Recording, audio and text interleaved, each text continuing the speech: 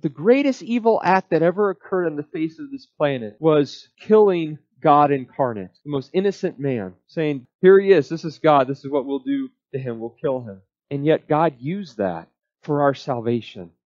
Through the hands of evil men, He brought salvation to us. And so as we go through the trials and various difficulties that He brings us in His providence, rather than rising up to question Him, getting angry at Him, instead we give thanks to Him and we patiently endure the trial, knowing that there could not possibly be a more wiser plan.